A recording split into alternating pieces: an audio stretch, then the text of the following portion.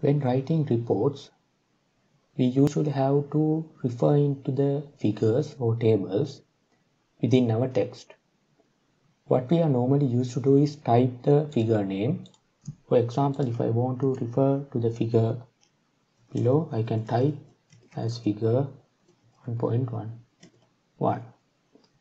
However, there is an option in Microsoft Word where you can enter the figure name with a hyperlink.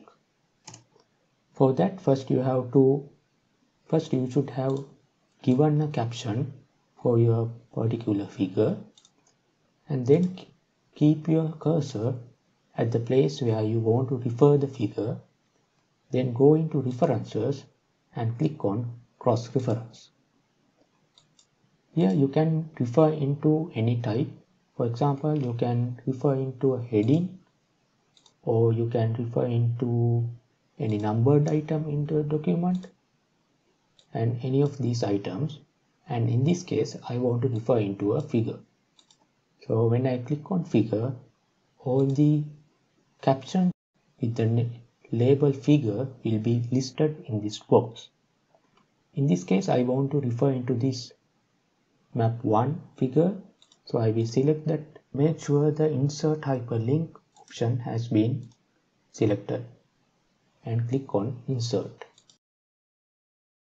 So you can see that the caption was inserted into the text, and if I click on this text while pressing the Ctrl key, the document will automatically navigate into that particular figure.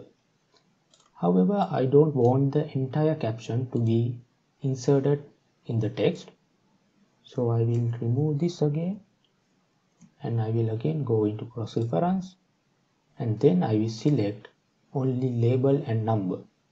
So if you select entire caption, the entire caption will be inserted, and you can select any other way. Like for example, you can just enter the page number, or you can just enter whether the figure is above the text or below the text. Here I will select only label and number, and you can see now it has entered as figure 1.1.1.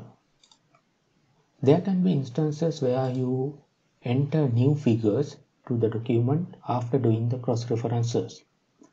For example, I will enter another figure under the same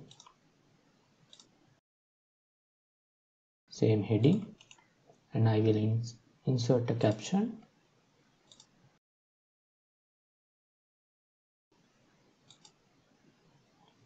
Okay, now I have entered another figure under this heading, and you can see the caption of the previous image has been automatically updated, but the cross-reference text has not yet been updated. In this case, what you have to do is select the text, right click and click on update field, and the cross-reference text will get updated. So these hyperlinks will remain even if you convert the Word document into a PDF, and if it is in electronic form, it will help the reader to navigate to the particular figure or table you are referring to.